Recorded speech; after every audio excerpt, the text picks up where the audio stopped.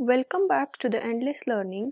Here I am back with one more lecture regarding the characteristic of the evaluation tool. We have been discussing from past four lectures about the characteristics of the evaluation tool. We have discussed it so far that what is the validity and the types of the validity. We have also discussed the reliability and the methods or the types of the reliability. We have also discussed about the norms, and now in this video lecture we will discuss about the objectivity and the usability of a test. Let us start with the objectivity. Objectivity is an important characteristic of an evaluation tool.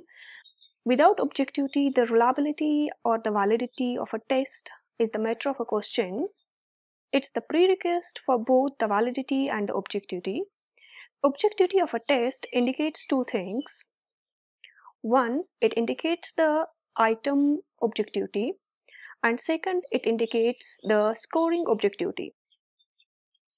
Let's first discuss about the item objectivity, which refers to the item that must call for the definite single answer. As we have discussed in the previous video lecture about the objective type questions, or we can say evaluation tools, a definite answer is being expected by the examiner or the test taker. While framing the objective type questions, some points has to be kept in mind by the test taker or the examiner. These we have already discussed in that video lecture. If you have not watched that video lecture, the link of that video lecture is given in the description box of this video. The concepts like the ambiguity in the question, or we can say the use of double negative words in the question, or lack of proper direction affects the objectivity of the test.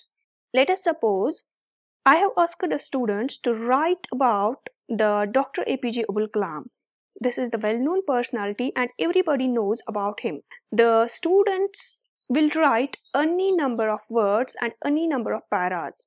As this question does not have any objectivity, because here the answer will have different perspectives from different individuals and also the evaluation. If I ask the students who is known as the missile man of India, obviously this question has only one answer, and even the biasness of the evaluator will not affect the scoring. So all the items of the test should be objective. And then the scoring objectivity. Objectivity of scoring refers whosoever checked the test paper would fetch the same score. Means if examiner ABCD has checked the test paper, would give the same score as given by the examiner XYZ. It refers to that the subjectivity, the personal judgment, or the biasness of a scorer or the examiner should not affect the score of a student. Most of the objective type questions should be framed in the test to maintain the objectivity of the test. The essay type questions, as we have already discussed in the previous video lecture about this evaluation tool also, the essay type questions are subjective and the score are being affected by the number of factors, like we have discussed the mood of examiner or the language of the student used in the answer paper or the biasness of the examiner. These essay type questions can have objectivity if the scoring key is framed and also the proper directions for the scoring are being provided to the examiner. This is the objectivity of a test, and next we will discuss about the usability of a test. Usability refers to the practicability of a test. It refers to the degree to which the test can be successfully used by the teacher, or we can say the evaluators. As this usability of test depends upon certain aspects.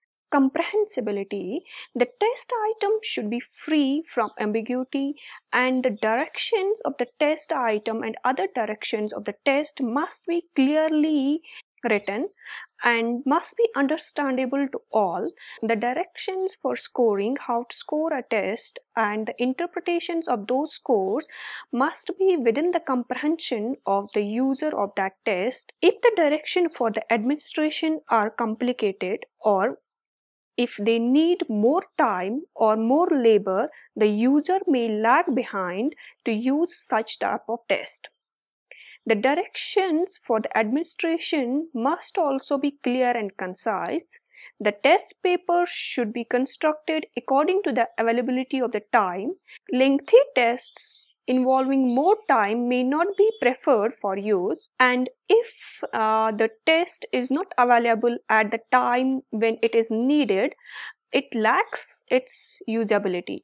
Most of the standard tests are of high validity and reliability, but their unavailability affects the usability of that particular test. So, it is desirable that in order to be a reliable, the test must be readily and easily available to the users. The cost of the test must be cheap so that the schools or the teachers can afford to purchase and use those tests. If it is costly, then every school cannot avail that particular test. So, a good test should be of reasonable price. A test is considered to be a good if the test scores obtained can be easily interpreted. For this, the test manual should provide the age norms, grade norms, or the percentile norms, or the standard score norms, as we have discussed these in the norms in the previous video. If you have not watched that video, the link of that video is in the description box of this video. So, when the manual is being provided for the norms, a test score can be interpreted easily. So, interpretability of the test refers to how readily the raw score of a test can be derived and understood by the user. A test, in order to be usable, must ensure ease of scoring. The scoring procedure must be very simple one. All the directions of scoring and also the scoring key should be available to make the scoring an objective one. The examiner's bias or the handwriting of the examinee should not affect the scoring of the test, as we have already discussed these in the previous video lectures. I hope you have understood about this objectivity and the usability. So for now, we have discussed all the 5 characteristics of a good evaluation tool, that is reliability, validity. We have also discussed about the norms and now the objectivity and the usability. I hope you have understood these lectures. Don't forget to like this video and share this video with others so that the student community get benefited with this video.